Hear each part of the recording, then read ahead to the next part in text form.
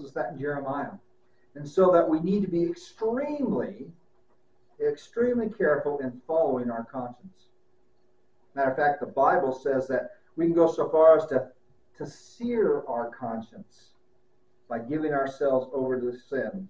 And so we need to be wise and exercise discernment when it comes to listening and to obeying our conscience.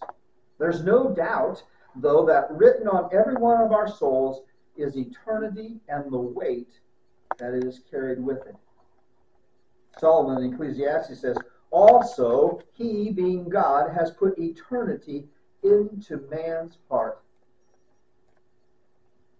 So, sit still long enough. Be quiet long enough, and your conscience will bear witness that, in fact, what you know. That you know the difference between right and wrong. There's a desire for justice to take place and wrongs to be made right. To have desires that this world can't feel. And you know that these things not just because you were taught them as a child. They were enforced by your parents, but because someone wrote them on your heart. It's God speaking. Third, God speaks through circumstances, as well as our own, but also others. And it takes some spiritual discernment to know what he is saying through our circumstances and the circumstances of others.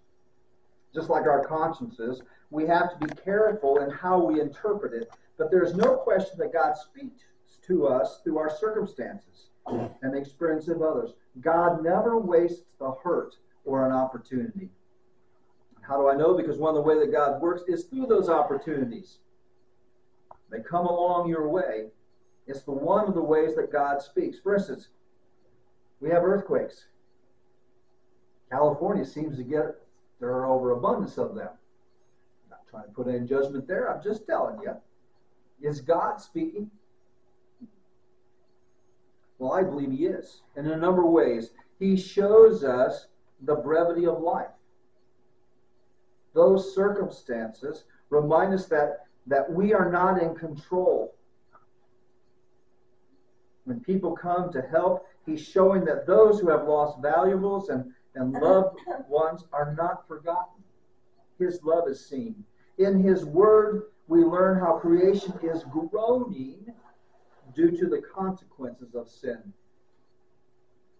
He told us that earthquakes would happen before he comes again. In a way, this is him speaking, get ready. I'm preparing my return. Many times, God uses circumstances and crisis to get our attention to listen to him. Author C.S. Lewis wrote, God whispers to us in our pleasures.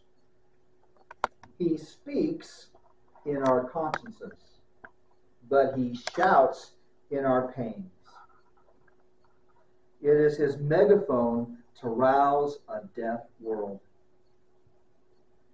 Now in creation, conscience, and in circumstances, these are what we call general revelation. God speaks in this way to every person that walks the earth. Everyone can see the majestic part of God in a sunset, or the clouds, or the mountains. So let's turn to how God then specifically gives revelation. And that first is Christ. We read in John 1:1 and 1:14, in the beginning was the Word, speaking of Jesus, and the Word, Jesus, was with God, and the Word was God. And the Word became flesh and dwelt among us. And we have seen his glory, glory as of the only Son from the Father, full of grace and truth. It's important for us to realize that Jesus is the final and full revelation of God. And I want you to see in this that God is not playing some cosmic Marco Polo game with us. He's speaking and is saying, I'm right here. He's the one that sought us out. He came to earth Emmanuel, God with us. He's saying, I'm right here. So how can we recognize the voice of God? How do we know? Well, we need to get to know the voice of Jesus. He told his disciples in John 14, if you have seen me, you have seen the Father. If you hear from Jesus, you are hearing from God. And the bottom line is this: if you want to hear God speak, you need to read the red. You know what I'm talking about there? In your Bibles. The words in red are the words of Jesus. Spend time. If you're worried about your time, you don't have time to read through the whole Bible, spend time every day reading through the red letters.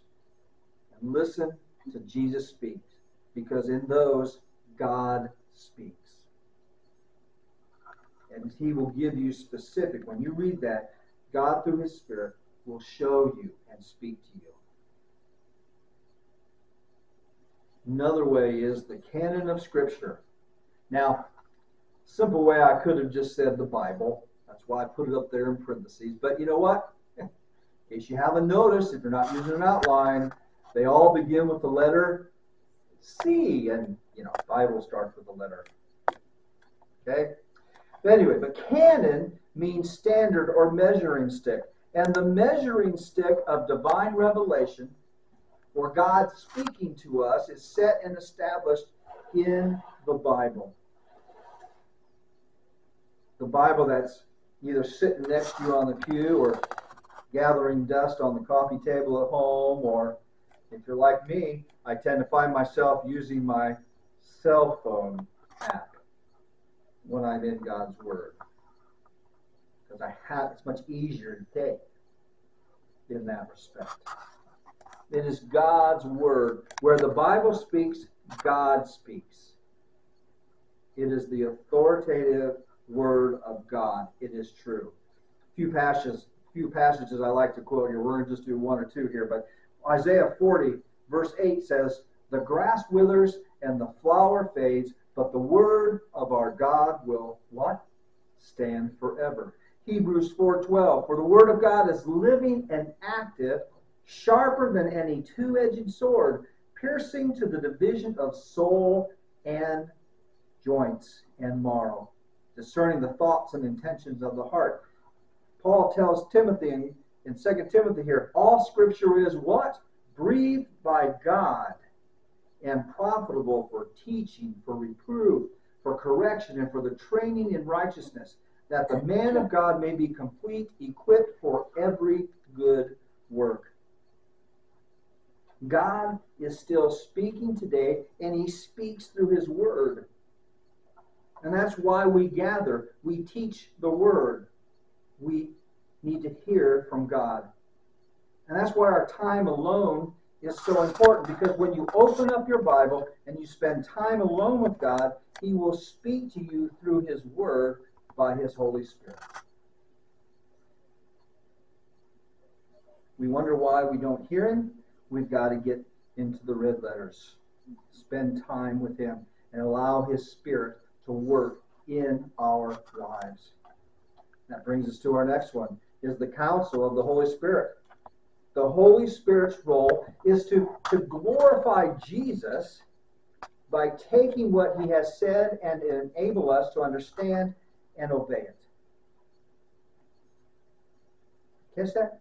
To understand it and obey it. And that's why he's called the Spirit of truth in the Bible. He's called our counselor.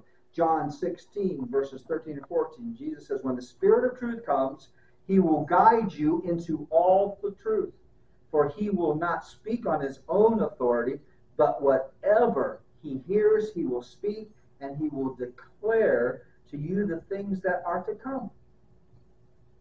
He will glorify me, Jesus said, for he will take what is mine and he will declare it to you. God speaks to us by the Holy Spirit, and this is important. What he is speaking is by the Holy Spirit will never, catch that? Never contradict his word. It will never contradict his word.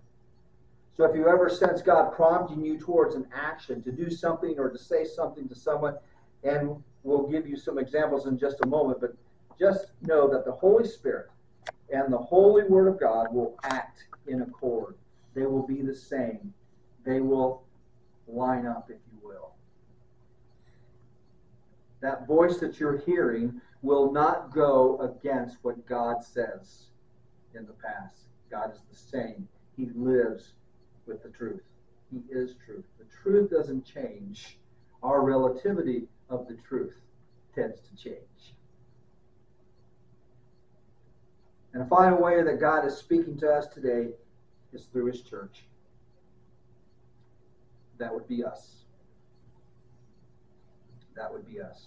Certainly this means through the teaching and preaching of God's Word and what we're doing right now. God has established preaching as a means of communication to communicate His truth today.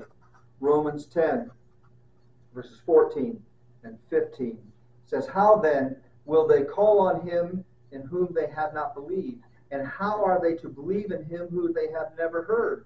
And how are they to hear without someone preaching? And how are they to preach unless they are sent? As it is written, how beautiful are the feet of those who preach the good news." So faith comes from hearing, and hearing through the word of Christ. And so, in the wisdom of God, it is the church, His church, you and I, that proclaims the word of God, and in the proclamation of His word, we can declare that He is speaking. God is speaking when His word is being declared honestly and with clarity. The church also means gathering of saints. So He speaks through fellow believers. And this is why there's wisdom in an abundance of counselors. This is why there's wisdom in not skipping out on church. God speaks through His church, and why someone would not want to make a habit of showing up where God speaks, I don't know why they wouldn't. Together, in the Word of God, filled with the Spirit of God, we can discern rightly the voice of God. And this really helps in the gray matters of life, doesn't it? There are some things that God clearly speaks to, and it's laid out for us in black and white.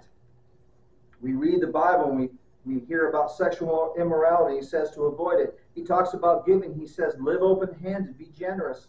He says love justice. We don't have to wonder whether or not we should share the gospel or whether or not we should be living on mission. That's very clear when we read God's word. There are those things that God speaks, those things He speaks very clearly on. But those what we call the gray areas. Should I make this move to a new location? Is it the right time to change my career? Do we move forward with an adoption? Do we take the next step in a relationship? And this is where God will use His Holy Spirit and His church to really help clarify if and how He is speaking.